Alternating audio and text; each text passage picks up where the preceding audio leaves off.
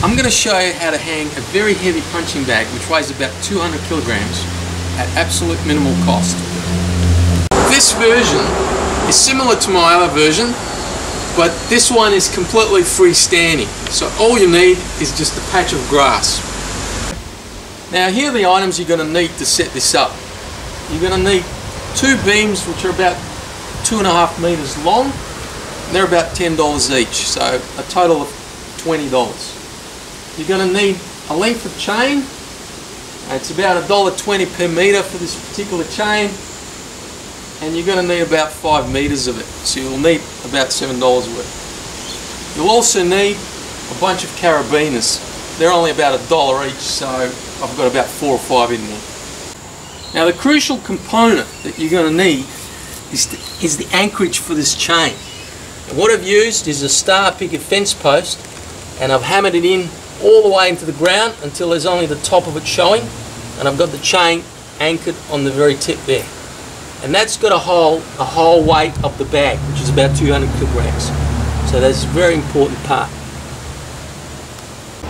Now the final component, and what differentiates this setup from my previous one and allows it to be freestanding on a patch of grass like this, is a bracket at the end of the beam.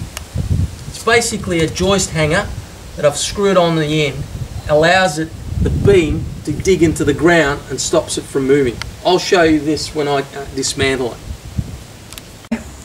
Now I'm going to demonstrate how this setup can stand up to the various punishments that I dish out. Just to start off, a few knees. It shows you the beams flexing a little bit, but it doesn't really matter.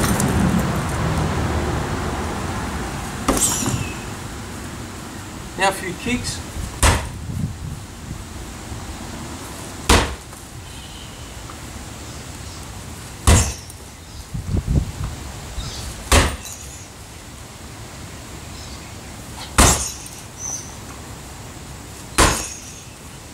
A few punches.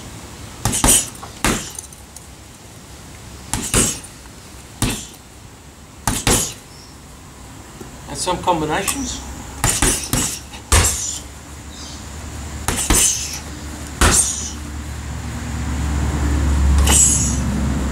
Even push kicks. There you go. Now the beautiful thing about this setup is at the end of my workout, I just fold it up and put it away. I use a bucket of sand, put underneath the bag.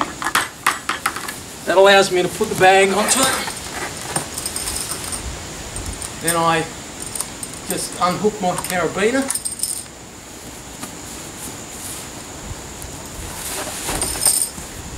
Put the bag down. And then pull out my post.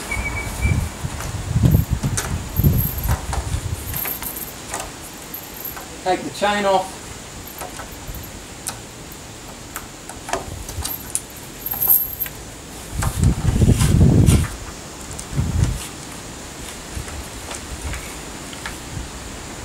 And put it away. Now what I was going to show you at the end are these brackets that are strapped on the end of the beams. They're basically joist hangers, and I've bent the ends of them. I've screwed it onto the tips of the beams, and I've bent the ends of them. And these allows the beams to dig into the ground and stops them from going anywhere. And that's what makes it freestanding. That's it.